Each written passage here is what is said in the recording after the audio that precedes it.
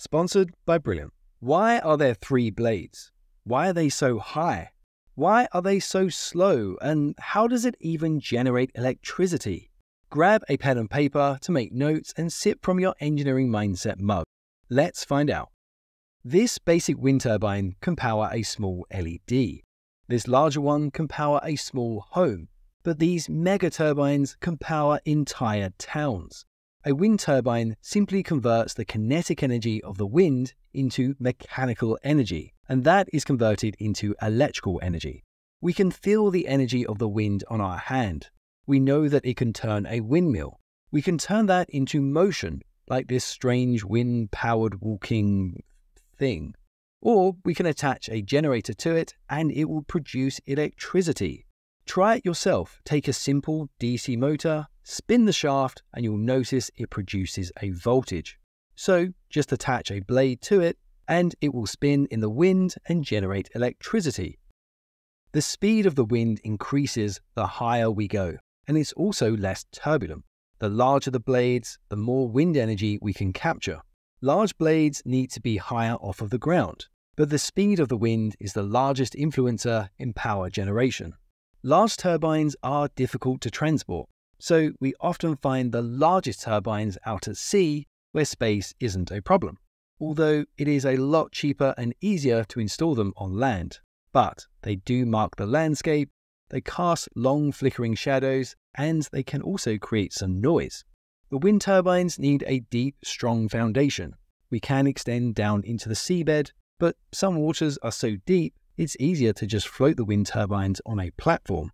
You might notice that smaller wind turbines have a tail fin at the back, but large ones don't. I'll explain why later in the video. The wind turbine needs to face the wind, and the wind changes direction. We could use a vertical wind turbine, and that will work in any wind direction. There are many designs, but they are usually less efficient in comparison, and they don't scale up very well.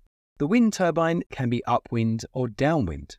Upwind is more efficient because the wind hits the blades before the tower and the nacelle, but the blades need to be stronger so that they don't bend in the wind and hit the tower. How do you feel about wind turbines? Would you live next to one? Tell me in the comment section down below. When we look at a large wind turbine, we notice the steel tubular tower rising up out of the ground, and we see it reduces in diameter as it reaches the top. It rises high up into the sky to reach the strongest wind. Inside the tower, we have an access ladder for engineers. There's some power cables, and we often find a transformer at the base. On the top of the tower, we find a large bearing and a ring gear. Attached to this bearing is the bed plate, and this is the main support. A set of yaw motors are bolted onto the bed plate and their gears interlock with the large bearing gear. This will control the direction of the turbine. A small encoder counts how far the turbine has rotated. I'll explain this part later on in the video. We also find a set of hydraulic brakes and a large disc brake which will hold the turbine in position. At the back of the bed plate, we find the electrical generator. There will usually be an electrical and a controls panel here too. The generator connects to a gearbox via the high-speed shaft. Attached to the shaft is a disc brake which is hydraulically controlled. This will be powered from the hydraulic control set. The gearbox then connects to the main low-speed shaft. This is supported by the main bearing. This connects to the hub at the very front of the turbine.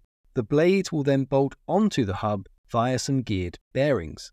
The metal hub is covered with a nose cone to protect it and also improve the aerodynamics.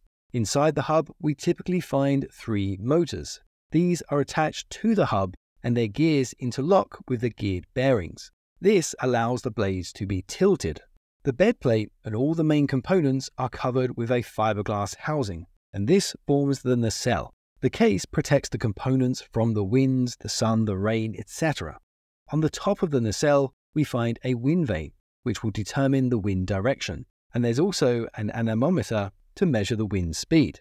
The wind vane will determine the wind direction, and the controller releases the brakes. This allows the motors to turn the nacelle to align it with the wind. Once aligned, the brakes are reapplied. The wind flows over the blades, forcing them to rotate. This rotates the hub, which rotates the shaft. The shaft rotates slowly but with high torque. The bearing supports this and allows the low friction rotation.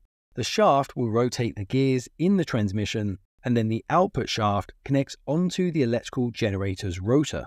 The rotor turns and induces a voltage, generating electricity. We will see this in detail in just a moment. The output of the generator flows through a cable and down the tower to the transformer, where it will be sent to the electrical grid and distributed to the towns and houses. Other power generators, such as solar or nuclear, will also feed into the grid. You can also see our video on how solar panels actually work.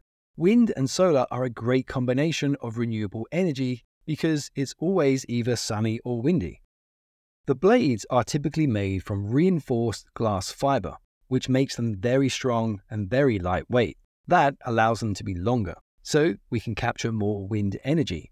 Metal or wooden blades are expensive, they're heavy, and they're more likely to fail. Heavy blades are hard to turn, and they're also harder to stop.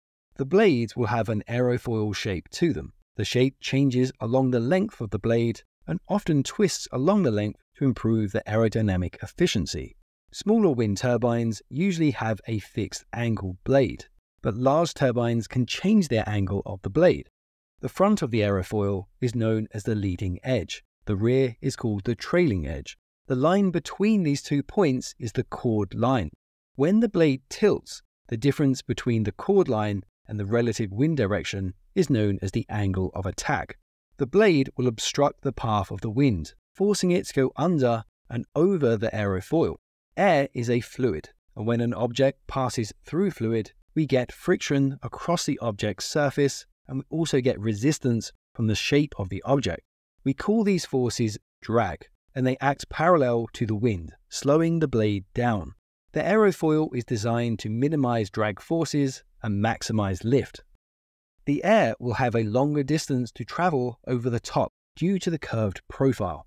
That means the speed has to increase along the top and it can slow down along the bottom, resulting in the 2 streams arriving at different times.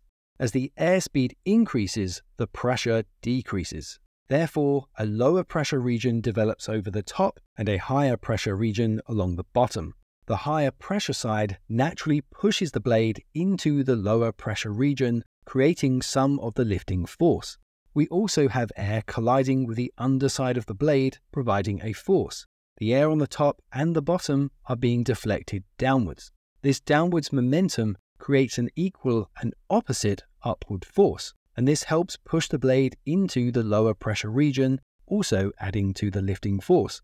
The tip of the blade has a higher velocity through the incoming wind stream than the hub, so the lift and the drag will be different. The shape of the blade is twisted to try and account for this and improve the angle of attack. We tilt the entire blade to alter the amount of lift produced.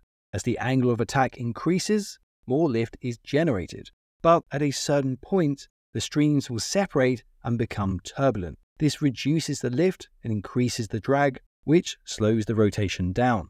We can see with this model wind turbine that if the blades are perpendicular to the wind, then the maximum drag occurs with no lift, and so the blades do not turn, and therefore no voltage is generated. But there's a lot of force on the tower.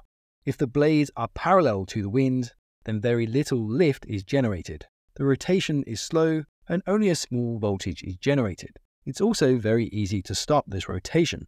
But if we tilt the blades to an optimal angle, we generate a large amount of lift. The hub spins very fast, and so we generate a few volts.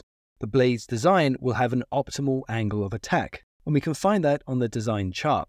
We can see with this DC generator, the faster the shaft rotates, the more voltage is generated. But if it spins too fast for too long, it becomes very hot, and it will eventually destroy itself. Our generator might be rated for say 2 megawatts. So we have to tilt the blades to control how fast the blades rotate, and that controls how much power we generate, and that helps us to stay under the maximum rating of the generator. The wind turbine won't start until a minimum wind speed is reached. This is the cut in speed. The wind speed increases and the power output also increases. At a certain wind speed, the wind turbine will tilt its blades to stop generating power, and the brakes will be applied to protect the wind turbine. This is known as the cut-out speed. The anemometer measures the wind speed, and the controller changes the angle of the blades. So, how many blades do we need? The blades will each generate lift, which causes rotation, but they also generate drag, which will slow the blades down. Using this model wind turbine, we can change the number of blades to find out. With one blade, it's very slow. The structure is also very unstable. It doesn't produce much voltage, and it's very easy to stop. Plus, it didn't self-start, so this is not a very good design. With two blades, we notice that it will self-start. It's much more stable, and it can produce a much higher voltage. With three blades, it produces only a slightly higher voltage, but it is now much harder to stop because it's catching much more wind energy. With four blades, it again produces a slightly higher voltage. But with five blades, the voltage has started to drop slightly. And at six blades, again, this produces an even lower voltage, but it is very hard to stop. So the 3, 4, and 5 blade versions produce the most energy. The 3 blade version is very stable, and it also costs the least to build. So this is the obvious choice.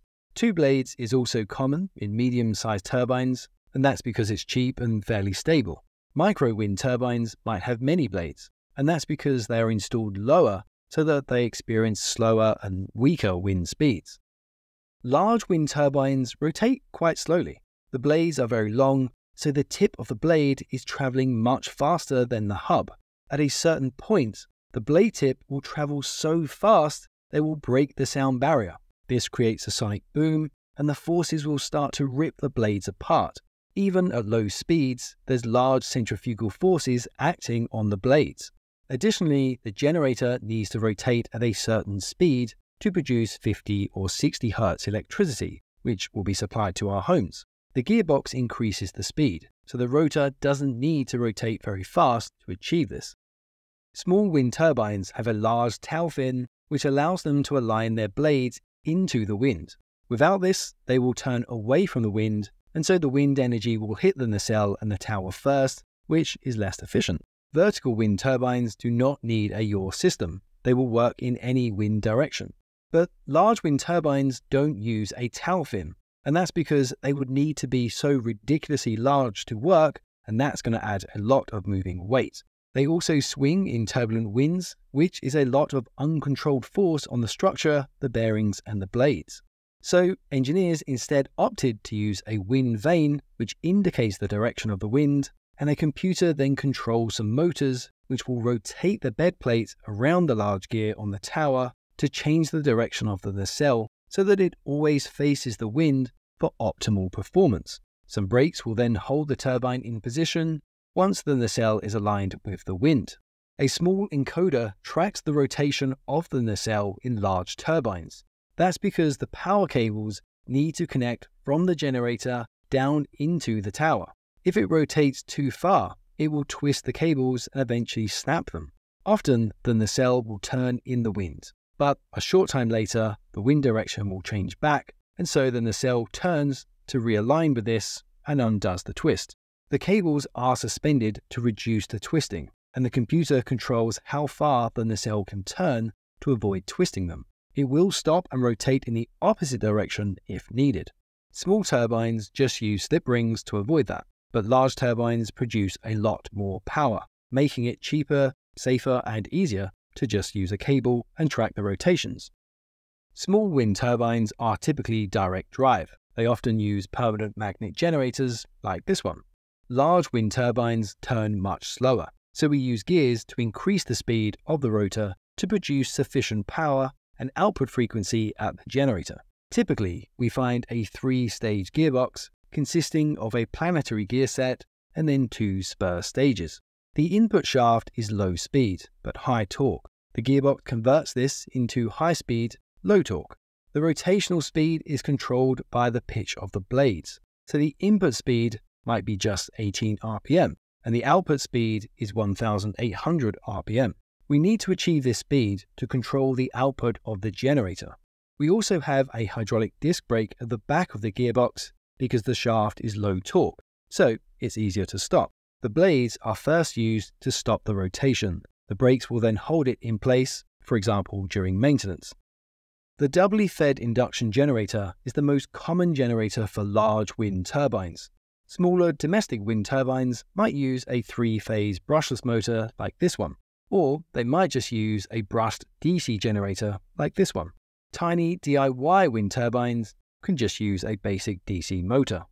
When we pass DC current through a coil of wire, it produces an electromagnetic field. But when we pass AC current through the coil, it produces a magnetic field that changes polarity. The rate of change depends on the frequency of the AC current applied to the coil. A basic generator has a magnet at the center of the rotor and a coil of wire on the stator. When the rotor rotates, the magnetic field interacts with the electrons in the wire, pushing them forwards and then pulling them backwards as the magnet rotates. This will create an alternating current with a sine wave, which repeats every time the north and south pole of the magnet rotates past the coil. The electrical outlets in our homes provide either 50 or 60 Hz, meaning the sine wave repeats 50 or 60 times per second. To achieve that, the magnet would need to rotate thousands of times a second. But if we add another magnet and coil, we can reduce the distance and time taken for the north and south pole to pass a coil. And so the rotational speed reduces to just 1,800 RPM. The gearbox increases the speed by around 100 times. So we only need 18 RPM of the hub for the blades to achieve that.